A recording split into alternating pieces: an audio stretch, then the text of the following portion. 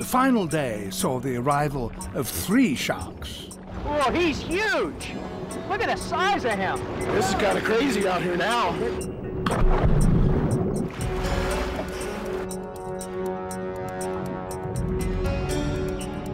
Now the team began to notice a change.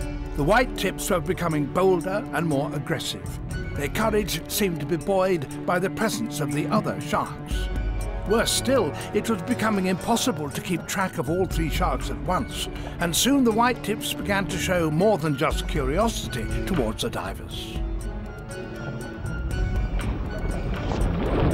Some sharks investigate potential prey by bumping it before they attack.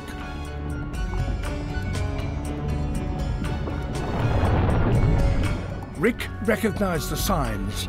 It was time to leave. He was surrounded and knew the boat had to get to him fast.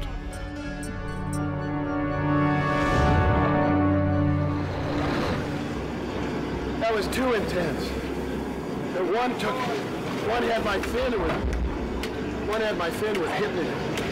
I was filming one, the other was just, oh, excuse me. It was down to Doug to get the final shots and get out before his nice little dogs turned really nasty. That's enough for me. So I'm getting out where the getting's good. That shark's getting very electric and hot.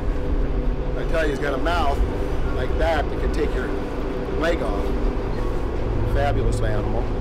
But it's into its feeding mode now and wants to eat, and I don't want to be part of it. For Doug, there was always just one more shot to get. But concentrating on what was in front of him meant he couldn't see what was creeping up behind.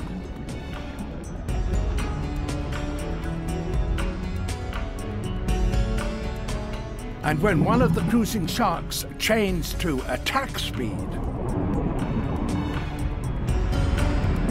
it was definitely time to get out and join Rick in the safety of the boat before it was too late.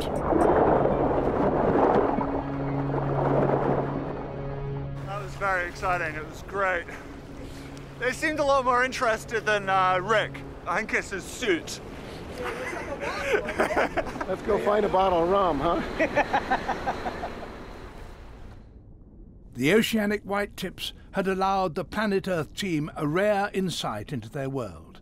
Now it was time to leave these magnificent animals in peace.